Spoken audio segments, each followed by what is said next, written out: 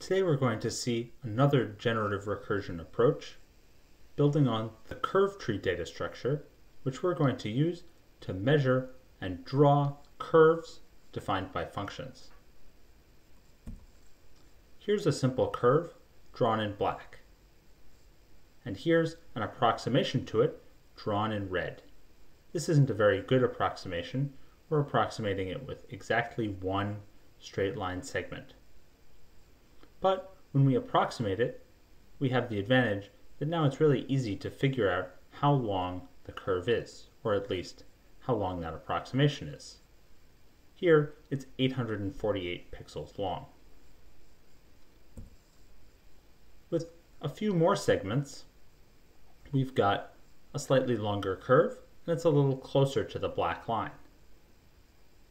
We can go more and more and more, and each time the length gets longer and the curve gets closer.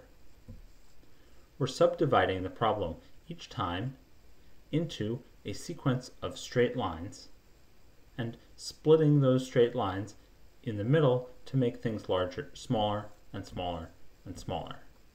As we keep going, we get more and more and more segments, and we get a longer and longer curve, and the black line slowly disappears. Here's another curve generated by the sine function. With just one segment, we don't have a very good approximation.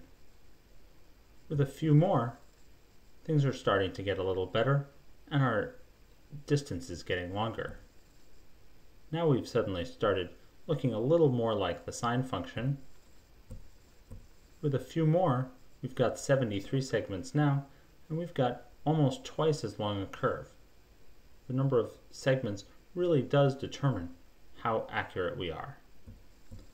With a few more, we're now very close to the actual curve.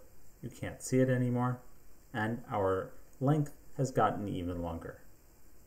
This subdivision process is how we can take a complicated thing like a mathematical function, subdivide it, and solve those subproblems. And when we subdivide it enough, we can get a very accurate answer. This repeated subdividing until we get an accurate enough answer is an extremely common approach to solving many problems. It fits nicely with generative recursion, and it's the one we're going to use to measure and draw curves.